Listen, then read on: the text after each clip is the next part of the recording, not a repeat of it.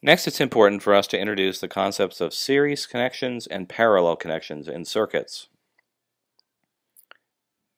These two are generally denoted as follows, and they have some important physical underpinnings or explanation as to what makes something in series versus what makes something in parallel. The two resistors on the left are said to be connected in series. We can see this because any current that enters the left resistor will have to pass on through it and through the second resistor on the right.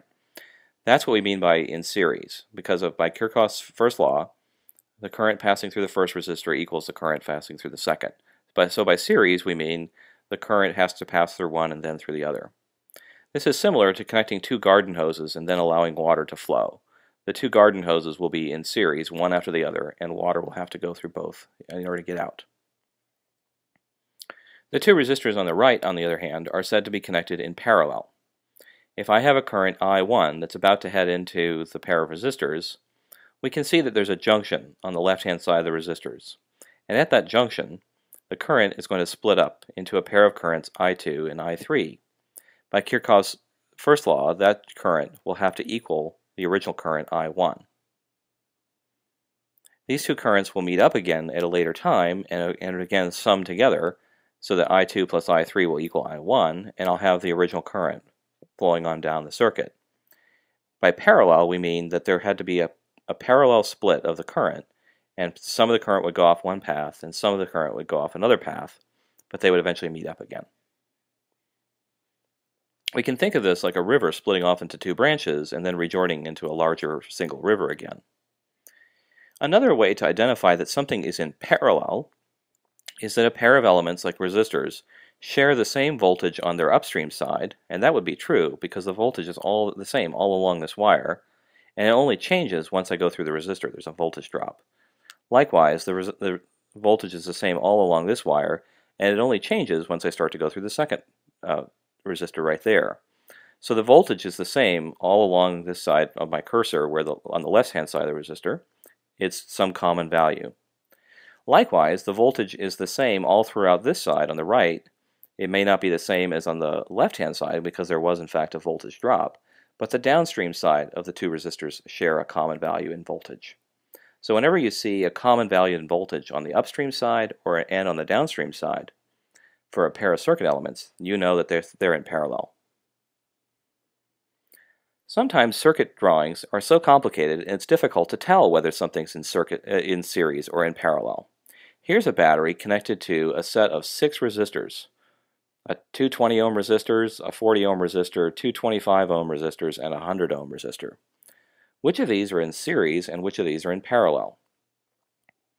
Well, one thing to identify quickly is that the 25, 100, and second one of the 25 resistors are all in series. Any current that's flowing from this place where my cursor is through the 25 ohm resistor will have to go through then the 100 and the second value of 25 ohms. So these three are just like in series. Now there's a junction upstream of them where current could be coming along from the 20 ohm resistor and it has to make a choice. It can either go down the path with the 25 or the path with the 40. Or more likely, it splits up. The original current will divide itself, and some of it will go down the path with the 3 resistors, and some of it will go down the path with the 40. So the 40 ohm resistor is in parallel with these 3. Then of course there's that 20 ohm resistor up near the battery and the other 20 ohm resistor on the other side near the other side of the battery and the battery itself. Well, how do I think about those things? I know that the 40 and these 3 resistors over here are in parallel with one another, but how do I view these 20 ohm resistors? Well, they're kind of equivalent to all the current has to pass through a 20 ohm in order to get to that junction right there. And after I have the current rejoining that junction, it has to go through that second 20 ohm. So this 20 ohm and this 20 ohm are said to be in series with that big lump that's in the middle.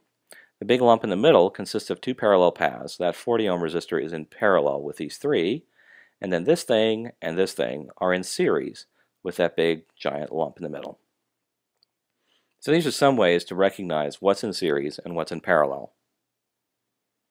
Take a look at this circuit diagram and try to understand which of these resistors is in series with all the others as current goes from point A to point B. Well, the only one that's absolutely in series with everything else is the 100 ohm resistor. Current will come to this junction and it will split into a couple of different paths. Those paths will rejoin again, and then all the current has to pass through the 100 ohms. Therefore, the 100 ohms is in series with all the other resistors. Now, can you name the resistors that are in parallel with the 25 ohm resistor? That's these two, the 20 and the 40 ohm, because there's a junction upstream of all of these where current would split. Some of it would go down the 25 ohm path and some of it would go down this path with the two resistors. And then that pair of currents would rejoin again at this second junction and keep on going on its merry way. Therefore, this pair of resistors is in parallel with the 25 ohm resistor. These are just some practice examples of getting a sense of what circuit drawings can look like and when you will see something is in parallel and when it is in series.